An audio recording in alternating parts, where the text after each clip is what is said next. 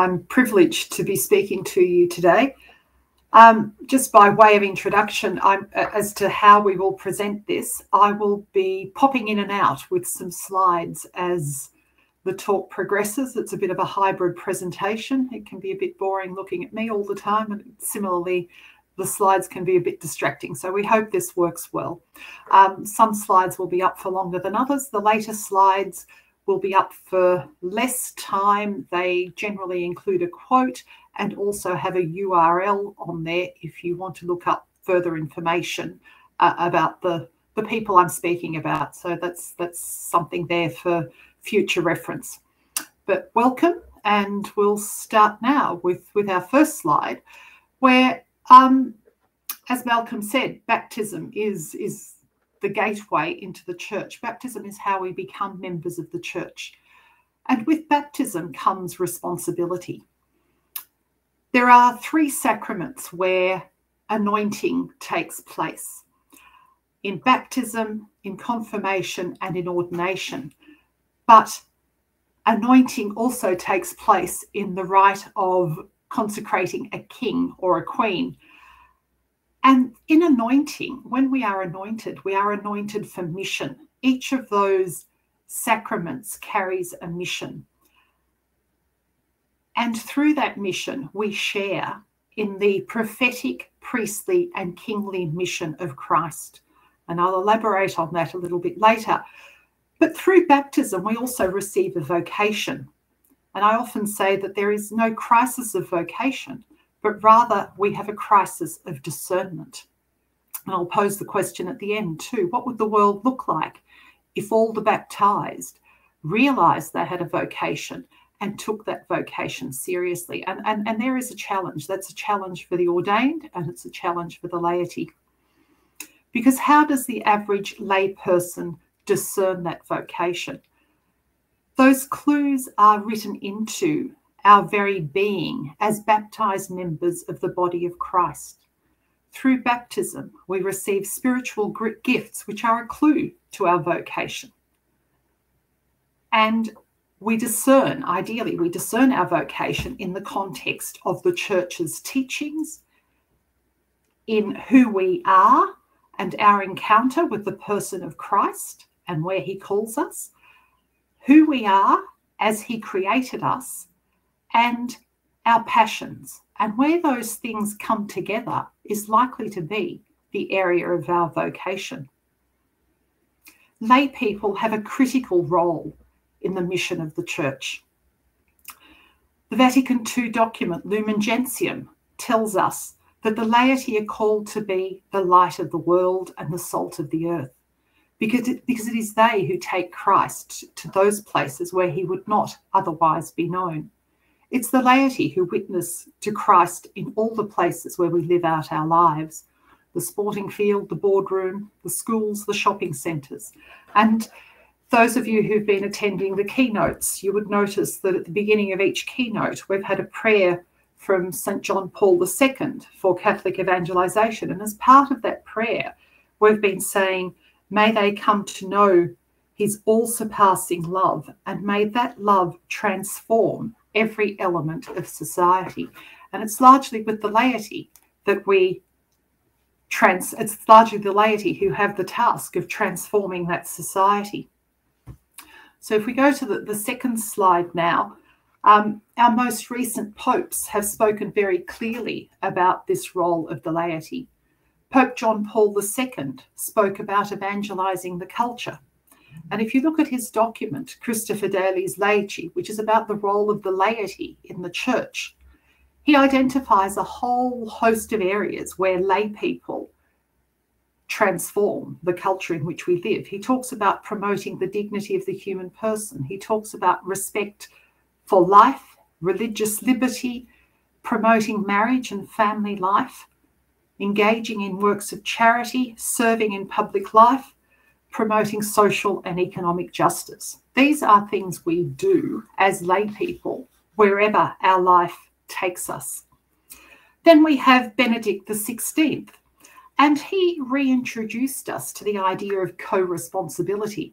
I'm told by people that term was quite prevalent at the time of the Second Vatican Council, and then it lay a bit dormant until one day in 2009, when Pope Benedict was speaking to the priests and lay people of Rome, the pastoral workers of Rome, and he said that lay people were not just collaborators with the priest, which makes them sound a bit like, helpers, but that they were actually co-responsible for the mission of the church. Through baptism, the laity have an equal share in that mission. They are not second-class citizens in the kingdom of God. And then Pope Francis speaks of all the baptized being called to be missionary disciples. It's not about sitting at the feet of Jesus, but about putting on his sandals and to walk in the world as though they fit. And here we have a quote from Pope Francis, which I think is an interesting quote, which points to the distinction between the laity and the ordained. That, as I said earlier, the laity and the ordained the laity are not second-class citizens in the kingdom of God, but they have a different function. And the quote says, "If the heart of the priest's identity lies in consecrating the Eucharistic bread, the centre of the lay mission consists in consecrating the world according to God's plan." So there's a distinction there between the ordained and the laity, but it's only a distinction that exists within the church. This is a bringing together of the hierarchical gifts. They are the gifts of governance of the church and the baptismal gifts that are given to all the baptized. The church, through the gift of governance, should provide the formation and the nourishment that the laity need for the vocational journey to which they are called. And the laity share in the prophetic, priestly, and kingly mission of Christ. So what does this mean for the ordained person? As prophets, we are called to speak the truth. We are called to live a life of integrity. We are to be prepared to be countercultural in our society, to live in a way that would not make sense if God did not exist. And I'll repeat that because it's an interesting challenge, to live our lives in a way that would not make sense if God did not exist. And the function of priest is seen as to bless, to make holy, to sanctify. And that's what we're called to do in our own lives and in our relationships. We're called to make our lives holy, to make our relationships holy. And we had some beautiful examples in the keynotes in the last few days, beginning with our own family and our outreach to others through the domestic church. But we are also called to make the society and the culture in which we live holy, so that it respects human dignity and works towards the common good, where all people are able to flourish. And kingly. The sovereign, the king, the queen, have power, authority, and jurisdiction to do the job that they are called to do. As lay people, we also have that power and authority and jurisdiction to live out our vocation in a way that is much more creative than that of the ordained. And I'll explain this. The next slide looks at someone who was truly creative and countercultural. Dorothy Day is a wonderful example of the lay vocation. She was born in New York in 1897. She was a journalist and joined the Communist Party. She was a radical activist, a single mother who had experienced an abortion. But she became a devout Catholic after the birth of her only child. Interestingly, after her conversion, she lost none of her radicalness, but it was illumined by her study of Catholic social teaching. With Peter Moran, she founded the Catholic Worker, a weekly newspaper dedicated to promoting Catholic social justice. They established houses of hospitality around the country for the homeless during the Great Depression, when thousands were experiencing severe distress and poverty. The work she undertook was innovative and secular. By secular, I mean it was grounded in the world. It was a service to the world. It was undertaken in the name of Christ and his church and for the poor. Dorothy Day was always on the edge. The hierarchy didn't know what to do with her. Some bishops supported her, others were suspicious, because much of what she was saying and doing was quite frankly not possible for the ordained person to do. She actively demonstrated against racism, war, economic injustice, and at times was in jail for these activities. The last time she was in jail, she was 75. She died in 1980 at the age of 83. Now, we don't have to agree with what she did or her means of doing this. She worked in her own sphere, that is her own jurisdiction, and she acted according to her own judgment, but it was a judgment that was informed by the teachings of the church. She was free to be innovative because she was a laywoman. She was not committing the whole church to a particular course of action, but was acting personally on behalf of the church for the sake of the mission of Christ to the world. Lay people have this freedom to be creative and innovative in the secular world, more so than clergy or religious. You can imagine your local priest doing what she did, and they'd be called in to answer to the bishop. Dorothy was able to do this because she was responding to her personal call and acting within her specific area of influence. She was not committing the church, but she taught the church a lot about the radical commitment to gospel values. Closer to home, in colonial Australia in the 1840s and 1850s, Caroline Chisholm first became active by rescuing thousands of young women from the streets of Sydney and finding them meaningful work across the early colonies. When she came to Australia in the 1840s, the sexual imbalance, most residents in the colony were soldiers or former convicts, and the government was trying to recruit women to balance the numbers. But in fact, what was happening is some of these women were being literally dumped on the streets of Sydney, and many of them were being recruited into prostitution. So Caroline Chisholm actually set up Australia's first free employment agency and was able to find work for these women from as far north as Brisbane down to Canberra, where Canberra is now, around Goulburn and Yass. Further to that, she assisted the settlement of thousands of poor families from England to a better life in Australia. She reformed passenger shipping because her ships were the first ships that came to Australia without a death on board. And the only reason there weren't any deaths on board is she didn't overcrowd the ships. So she wasn't in it to make money. She was in it to respect the dignity of the people she was helping. She was married and the mother of 9, 6 of whom attained adulthood. She had an extraordinary gift of wisdom, where she was able to find practical solutions to contemporary social problems. And in explaining her vocation, she wrote, "I was impressed with the idea that God had, in a peculiar manner, fitted me for this work. On Easter Sunday, I was able to make an offering of my gifts to the God who gave them. I felt my offering was accepted and God's blessing was on my work." Caroline Chisholm may have been writing about the discernment of gifts in that passage, and she was certainly empowered to live out her vocation in a supernatural way. In her own time, her own bishop did not fully understand her mission. Archbishop Paulding wrote, about her relationship with Archbishop Paulding. Timothy Sutton, a historian of colonial Australia, he wrote that Caroline Chisholm was the most influential lay Catholic in Paulding's jurisdiction, but he completely failed to grasp her importance.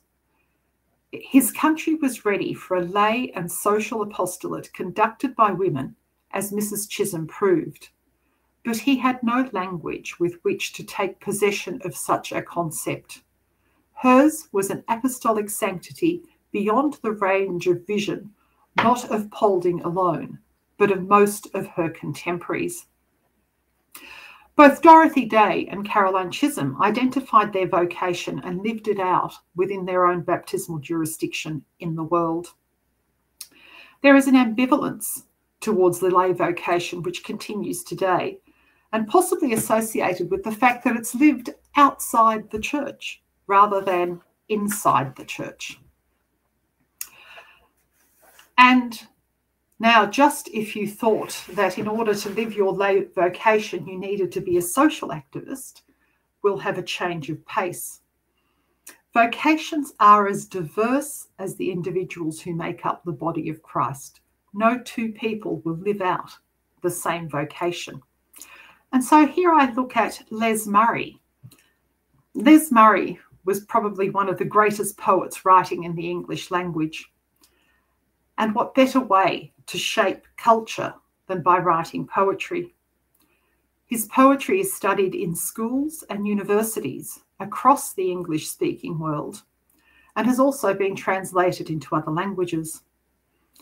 Les's poetry is not religious in the strict sense, although he did write some religious poems, but it is Catholic in the sense of it being universal, and that his poetry celebrates language, beauty, relationships in a way that's respectful of creation and human dignity. And what I find interesting is that Les actually saw his poetry, writing poetry, as his vocation. And prior to devoting himself to writing poetry full time, he'd had various government jobs, including a job probably with one of our secret services where he learnt a lot of languages and decoded a lot of codes. But he left that role and decided to write poetry. Basically what happened is he was the father of 5 children, and his wife went back to teaching schools, and he dedicated himself to poetry, and he wrote a letter to a friend, which is quoted in his biography, which I think I will quote from it, and I think it shows that there are sacrifices to be made in following one's vocation. And so these are Les's words. I really have to go on finding grace enough to trust in divine providence, which has so far never let us down. I have to go on having the grace not to sacrifice myself, in this case, to some wage-earning job, if I could get one with my record and at my age. While ever I go on doing this work, we will be provided for. Barely, but sufficiently. I think I'm really in one of those darker sayings of Jesus, the sort that makes me ultimately cleave to him above any other contender. I'm the one which promises a person damnation if they put wife or child or father or mother before Christ. This quasi-priestly work of poetry is Christ for me. It's his life as I can live it by my efforts. Or to put it another way, it's my Christ nature made real and effective in the world.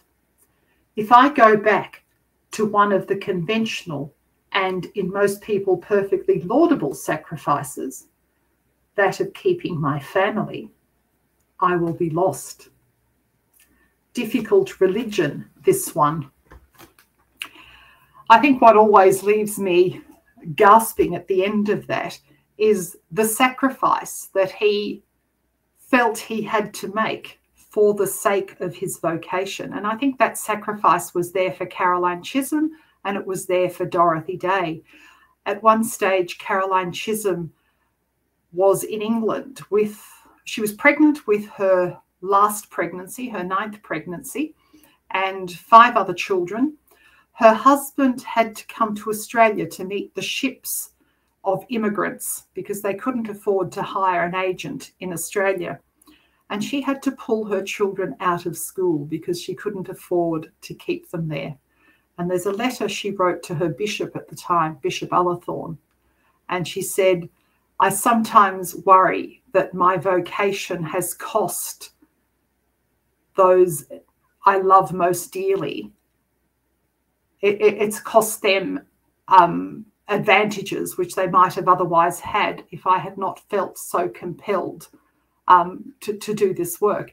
And the other interesting thing, I think, with Caroline Chisholm is she and her husband Archibald are an amazing model of a family that, well, a marriage where he committed to her vocation and he said he would support her in whatever God asked her to do.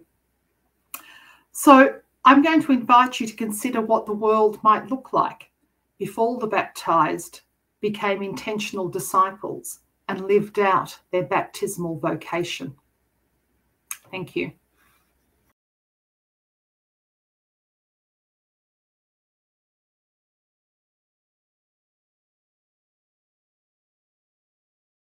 And I have with me three special guests.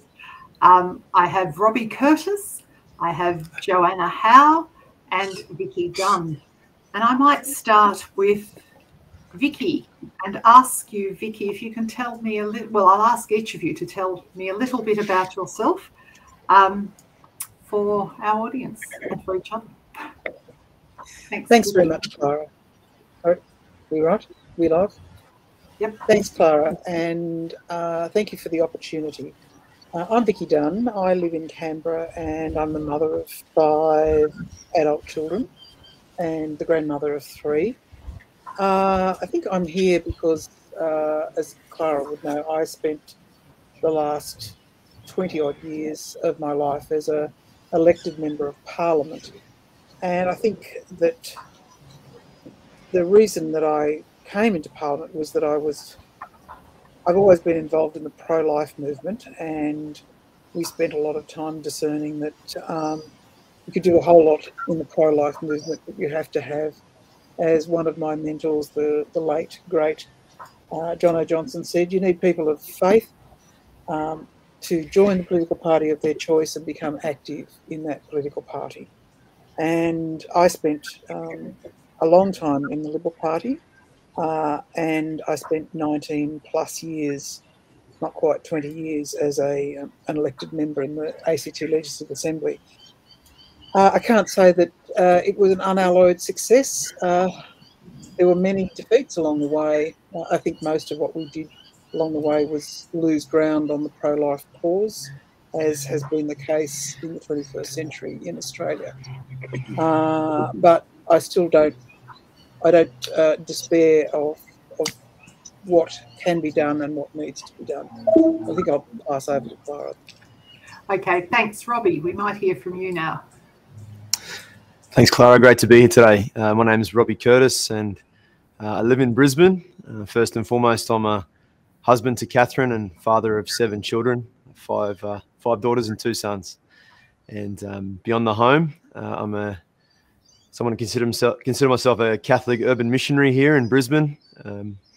2003, I experienced deep sense of calling and stirring in my faith life as an adult, post some troubled teenage years, and discovering personal, passionate Catholic faith at 19. In 2003, at the beatification of Mother Teresa, experienced that deep stirring towards a calling and a sense of purpose in my faith to serve and share with the broken, the poor, the marginalised, the outcast of the world at the time. I was very young and green in that sense and that calling and that experience. And in 2008, experienced through commitment to my faith life and in a prayer life, a deep sense of calling to the poor and broken of my home city here in Brisbane. Since that time, 2008, I've spent my life beyond the family home, serving many of our poor and broken of the city of Brisbane through the Emmanuel community and its Emmanuel City Mission, which I pioneered 9 years ago in South Brisbane. And we provided 7 days a week a daytime centre at a zero cost to any person who's displaced, struggling, transitioning, being released back into the community, and people of all race, colour, background, to come and be cared for, first and foremost, to be fed at a zero cost, to be cleansed through hygiene services and all sorts of very basic human services. And more importantly than that, a deep sense of calling to not just be a service provider, but to be a point of renewal within the church, in being a church that is, in the words of Pope Francis, that is seeking to be poor with the poor, a church that is seeking to be bruised, dirty, hurting, out amongst the street, seeking to be an expression of that field hospital for the sick, as Pope Francis has so powerfully called us to do. So we identify as an expression in this diocese of a lay movement within the Emmanuel community and through the Emmanuel City Mission, with the great support of the local church here, to be a place for the poor and the broken of the city of Brisbane. And I've devoted my whole life to this date, since conversion, towards that work. Thank you. Thanks, Robbie. And now we'll hear from Joanna. Hi, everybody. My name is Joanna Howe, and I'm from Adelaide. I'm a mum of 5, aged between 2 and 12, and I work at the University of Adelaide as an associate professor in law. In terms of all of this, I guess my heart is really for justice. I think that's the kind of calling that God's placed on my heart. And when I went to Oxford, I did my PhD on unfair dismissal law. So looking at what happens when someone is kind of at one of their lowest points because they've lost their job and they don't think it was done very fairly, whether through a fair process or for a fair reason. And my PhD work looked at, like, what can we do to help a person in that position? And since coming to Adelaide, I've particularly focused on farm workers, and I've tried in regions across Australia interviewing farm workers and employers, and particularly focusing on migrants. And there's 5 other people on my research team, and just really looking at what can the Australian government and the community be doing to make sure that this very vulnerable group is protected when they work on Australian farms. And that's been the bulk of my academic career. But more recently, since South Australia legislated abortion up to birth, and that happened in March last, I've really felt a stirring on my heart to speak out publicly on abortion. And I think Vicky's right that in many ways in Australia, we've just kept losing ground. And it's almost like the pro-life movement is at its lowest ebb. And I just feel, I'm turning 40 next year, and I feel like God's calling me to really speak into our culture and our society on this issue, because if we are ending the lives of living human beings in the womb as a society, then that really is the greatest human rights challenge of our generation. So I've launched out on social media. You can follow me at Dr. Joanna Howe on Instagram and TikTok.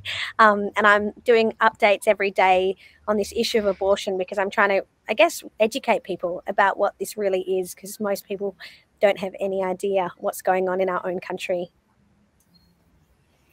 Thank you. I think, Joanna, you failed to mention how many children you had. Oh, no, I said it at the beginning. I've got 5. Oh, you did? Okay. Sorry. All right. Well, thank you. And you kind of led into my next question, which was going to be, how do you live out your mission in the world? So what I might ask you all to do is to perhaps tell me about an instance in living out your mission where you felt you did make a difference, or where the mission made a difference to you. I might go back to Vicky. I've spent a lot of time in the legislature. Before I was a member of the Legislative Assembly, I worked for a parliamentarian, and actually at that time in the ACT in the late 1990s, in the previous century or millennium, there was actually some innovative legislation that was passed by a crazy, brave, irritating parliamentarian at the time, who was a former footballer by the name of Paul Osborne, who was called to the pro-life cause, but was a hopeless politician in many ways, and wasn't very good at negotiating. But we eventually managed to have passed what lasted for 3 or 4 years in the ACT, some quite good pro-life legislation, and a lot of it revolved around careful negotiation with people who were not pro-life, but who you could sort of negotiate with to one point. And it was very interesting because one of those people was another member of the Legislative Assembly. I wasn't a member at the time. I was working for the most obvious pro-life advocate in the Parliament at the time. And the day before we passed the legislation, which became known as the Osborne Bill and lasted for 3 or 4 years, at about 11 o'clock at night, we shook hands on a deal across the chamber. And one of those people said to me as we walked out of the room, he said something along the lines of, I really didn't want to negotiate with you because I know what your views are and I thought you would be intransigent. And he sort of complimented me. I wasn't nearly as intransigent as he thought. And he thought that, you know, all pro-life Catholics were sort of cut and dried and there was no negotiation. And I think that part of the thing that I have learnt, and Joanna, 25 years behind me, nearly 26 years behind me, is one of the things that you will learn, if you haven't learnt it already, is that you have to make your allies where you can. And they may not be perfect allies, but you never know how those allies will eventually come about and make a great change. And I'll tell you another story, which is not my story. A friend and colleague tells this story. He is a lobbyist, for want of a better word, who works in the UK Parliament. And in the early 2000s, there was a euthanasia bill that came up in the UK Parliament, as seems to happen about every 2 to 3 years. And the pro-life lobby were sort of meeting to have their initial discussions about what they would do to counteract this legislation, and knock on the ruddy door, and there was somebody who asked to come into the room who was a known pro-abortionist. And some of the people in the room said, no, this person is not welcome, she doesn't share our views, etc., etc.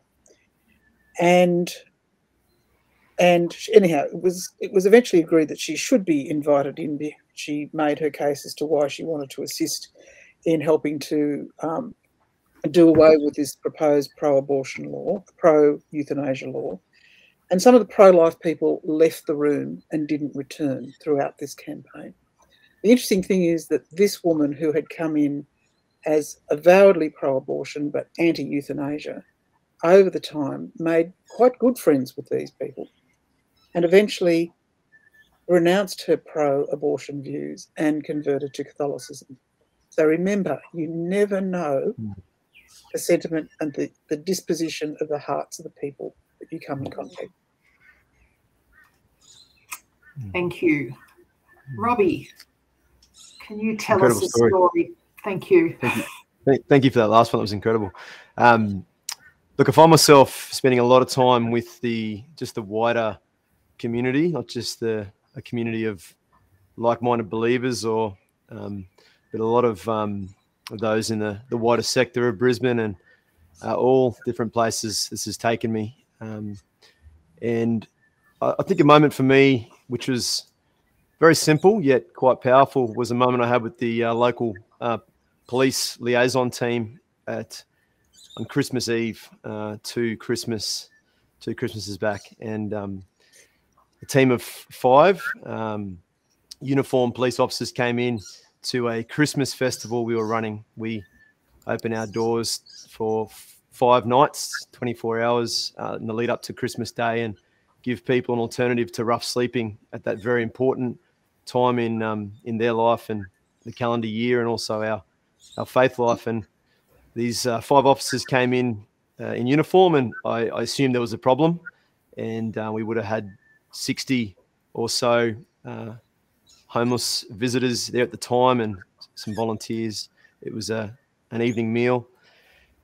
And I was asked into the front room, and they said to me, Robbie, could we have a private chat? And when generally I have a private chat with the authorities, they're looking for somebody, and I'm presented with either some challenges or presented with just an opportunity to support in some way.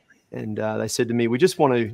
There's no issue, Robbie. We just want to say to you and your team that that whilst this Christmas festival has been running, there has been a decline in more than half of the offending that's happening in the local community here in South Brisbane."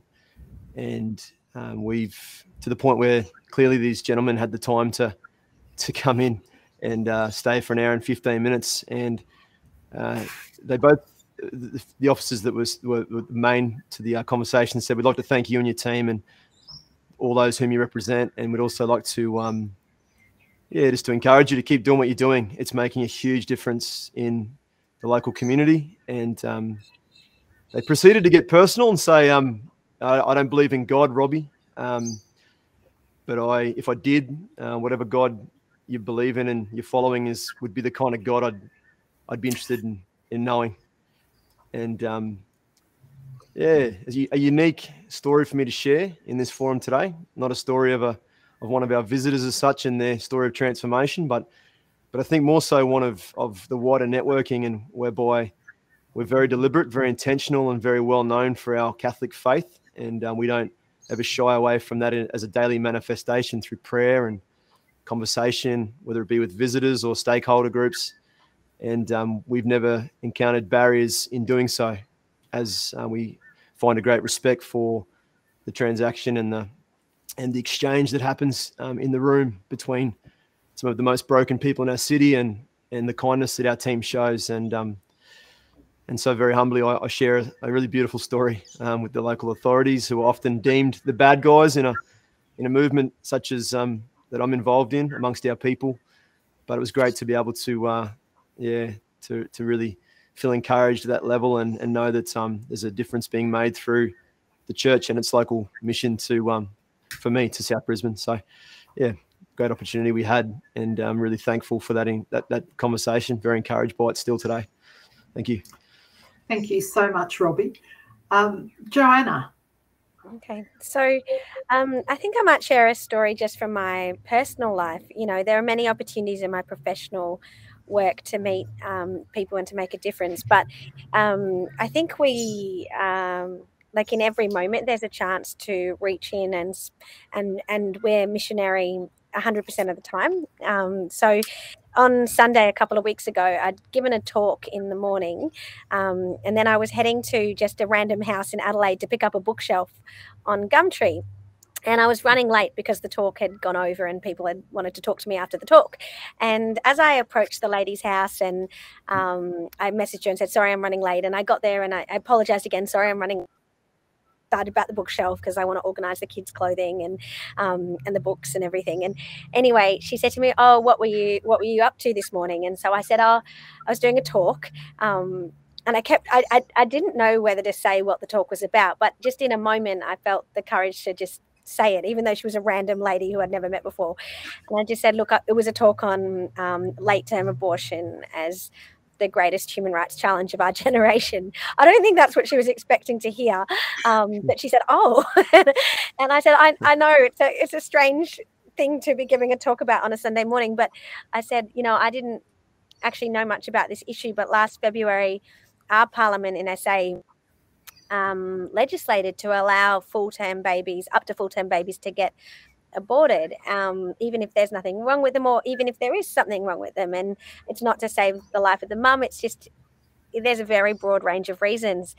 And she said, "I had no idea." And I said, "Yeah, I didn't either." And I think people often say, "Oh, it never happens." But I've done a lot of research because I'm a lawyer, and I looked at Victoria, and I've seen how since they legislated abortion up to birth, 4,186 babies have lost their life to late-term abortion. And these are babies that could have lived outside the womb. And over 40% of those, there was nothing wrong with the mum's physical health or the baby's physical health. And this lady was a bit gobsmacked on us as we made this Gumtree transaction. But it was really interesting. She said, "I had no idea that we allowed abortion after 12 weeks. And so to have the chance to just tell her that, our laws have changed and this is what they are, and to then go on to explain, you know, because she was open a little bit, like the window was open a little bit, I decided to open it wide, and just to say, look, what people don't realize is with a late-term abortion, the abortionist actually kills the baby in utero, and then the mother has to deliver a dead baby. So she actually has to go into labor and deliver the baby, but the baby has been killed prior to coming out of the birth canal. And I said, you know, I am really sympathetic to women who are in really difficult pregnancy situations, but I guess what I think is that baby also has human rights. So why don't we just deliver the baby alive instead of killing the baby first? And so it was just a chance to kind of open up that conversation and that space. And it really confirmed for me that we are called to speak truth in both our professional and personal spheres. And we're kind of never off duty when this is what we're called to do. Thank you so much to all three of you for some very moving and very challenging experiences that you've shared with us. And you know, my session beforehand was about changing the culture in which we live and the society in which we live. And I think all three of those examples were quite different, but all spoke into that challenge. So my next question is, do you see what you do as a vocation, and how would you encourage others to find theirs? I don't know whether we want to go around in the same circle or whether we'll start with Joanna, perhaps. So I do. I feel like my vocation is first and foremost to be a mother to these 5 children that I've been given, but that I am also called to make a contribution in the world. And I think that was something I really wrestled with in my late teens, early 20s, the fact that I was ambitious as well as faithful, and that I had things that I wanted to do. And when I got the chance to get a Rhodes Scholarship and go to Oxford, I thought, well, I felt like that was something that was given to me, and it was this massive opportunity, and that I had to also give back through it. But I didn't know what that would look like. And so becoming a teacher at Adelaide University and teaching, 300 students every year, I do feel like that is also my vocation as an educator, to ask questions and to encourage critical thinking and to form the next generation to be able to not just accept blindly what they read in the newspaper, what they see on social media, or even what they would be taught by me and other colleagues, but to encourage them to pursue truth, and to live lives that aren't based on a yardstick of success, because I think that's, in our culture today, we tell young people you've got to be successful, you've got to be attractive. That's where your self-worth is based. And so to be able to speak into that, I feel like that's part of my vocation as well. Thank you. We'll go to Robbie now. Yeah, clearly a vocation to married life and family life at my end.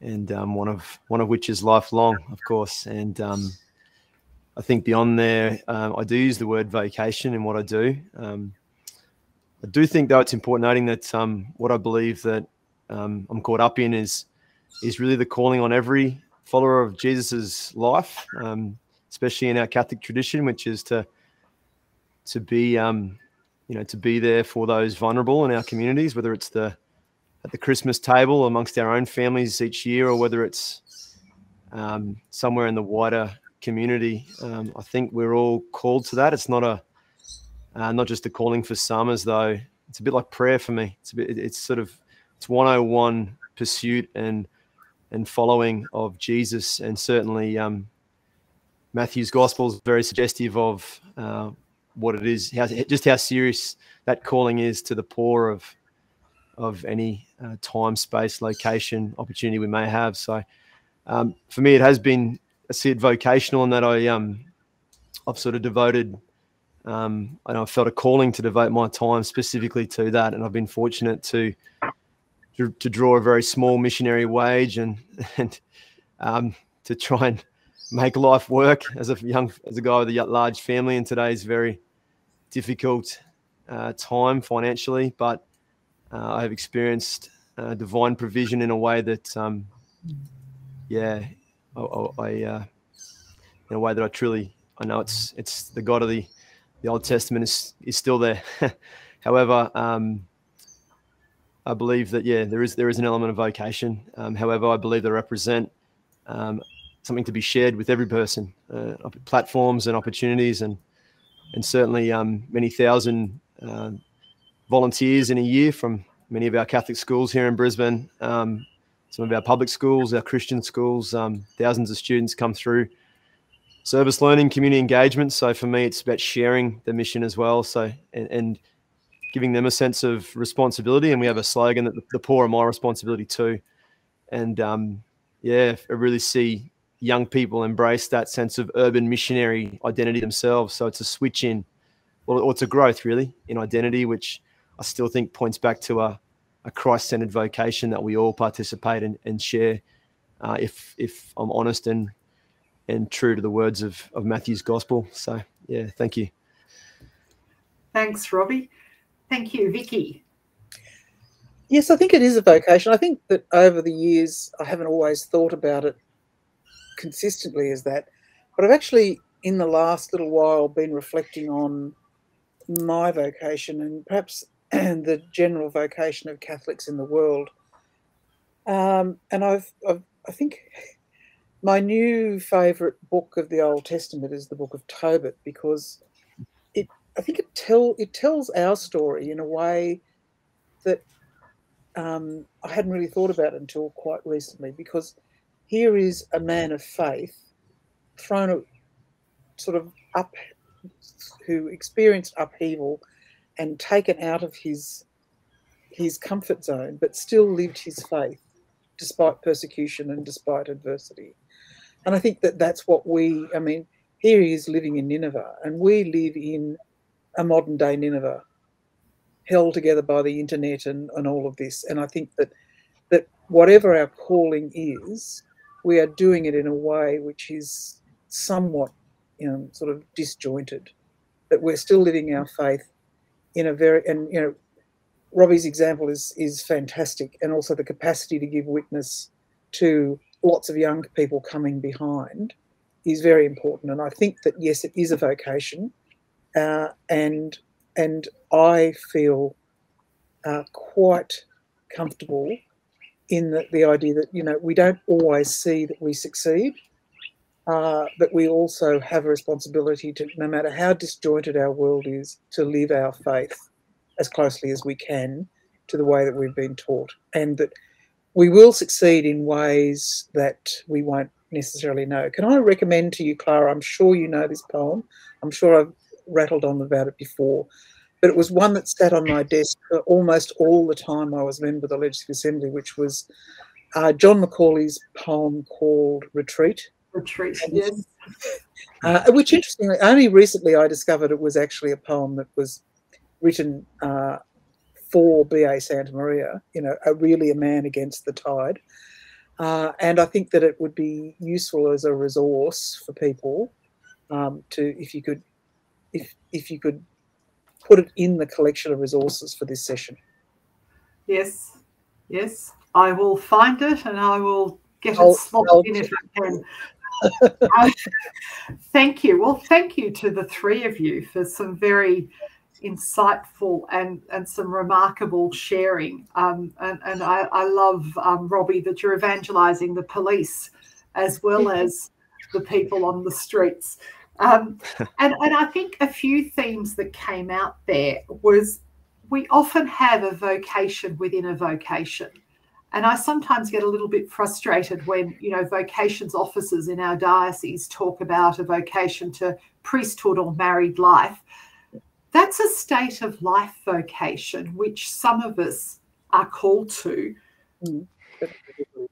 Other all-encompassing baptismal vocation in which the state of life vocation can become incorporated. But many of us live multiple vocations, if you like, and parallel vocations in trying to live out our faith. And I also particularly like the comment you made, Robbie, about living your vocation being a bit like prayer.